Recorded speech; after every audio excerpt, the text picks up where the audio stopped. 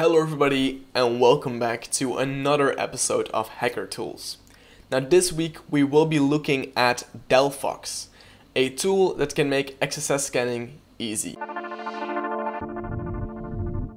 Finding XSS can often be a repetitive and laborious task, and many attempts, many tools have been created that try to automate the XSS process. However, very little of these tools actually come close to getting it right. But today we are covering Dalfox, a tool that did get it right. So let's find some cross-site scripting vulnerabilities. First of all, what is Dalfox? Well, Dalfox is a tool that can find XSS through parameter analysis and XSS scanning. So this tool can find reflected parameters. It can identify injection points, it checks for bad headers, but it can also even do basic additional vulnerabilities such as SQL injection, server-side template injection, and so on.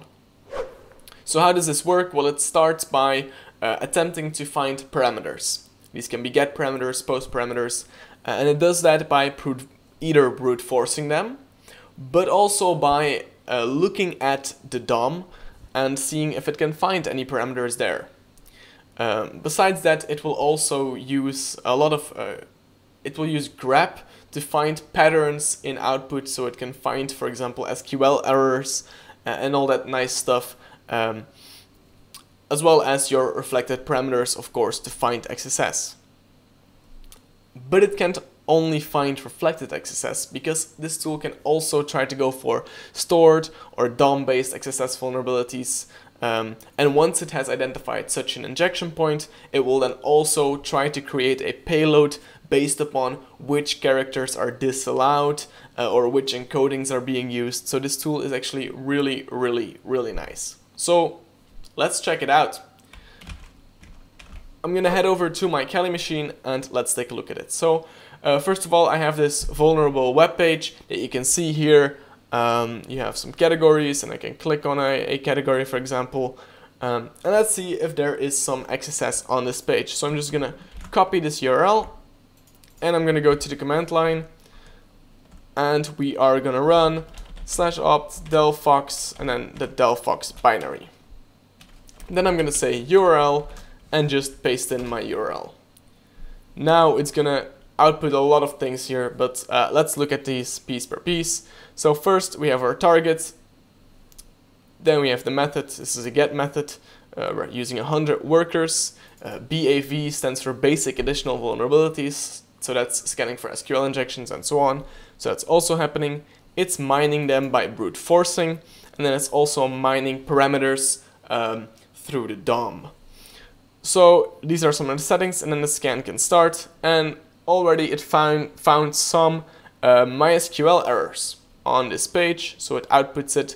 So let's visit that page and see if we see an SQL error, and indeed we see an SQL error, which might point towards an SQL injection, of course. So now you could run SQL map or do it manually, but that's cool. Then we have some more MySQL that it found. Then it says, well, I found 2 testing points through DOM-based parameter mining and another testing point through a dictionary. And it found that the cat parameter is being reflected. And then it was able to trigger an XSS payload through an SVG with an onload. So that's really cool.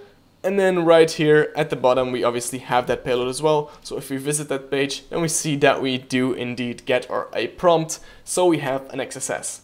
And that is how Dalfox works and can be used to find XSS in web applications, which is amazing. It's a really cool tool that is definitely useful, that you can incorporate into your your methodology. However, can it only do this that I just showed? No, it has some other things that you can do. For example, you can say Dalfox and then file, and then supply a file containing all your endpoints. And this is really cool because you can have a lot of endpoints that you want to scan, so a full file, and you can just run through all of them. You can also use Dalfox pipe, and this is amazing because then you can just, for example, if you have a word list and you want to run unique on them and then run Dalfox on them, well, you can do that. You can obviously do other things as well, but this way you can take it from by piping into Dalfox. So that those are the ways that you can run the whole tool. Lastly, Dalfox has a lot of other things that you can check out. So there's a lot of modification that you can do. You can really tune this tool like in whichever way you want it. If you want to have some custom grabbing, use dash grab. So you can do pretty much whatever you want with this. I won't be going into all of these things, but it's very useful to just read this help page to see what you can do. And lastly, something else that is really cool is the Dalfox server command, because this just starts up a REST server. And for example, now if I were to have an XSS payload that would connect to my machine, then I could obviously see that. So if I quickly copy this port here, and if I were to curl that with something, then you see that we get the request back here and all the information about it, so that if you were to do some blind XSS, stuff like that, then you would be able to get your to see that your payload ran and stuff like that. So that's obviously also really cool. And that's it for Dalfox. I would really suggest that you try this out on your own. Let me know how you like it down below in the comments. If you like this video, as always, like it and subscribe if you want to see more. If you have any tools that you would love to see us recommend, post them, comment them down below, and we might cover them in the following weeks. Thank you all for listening, and I'll see you next week.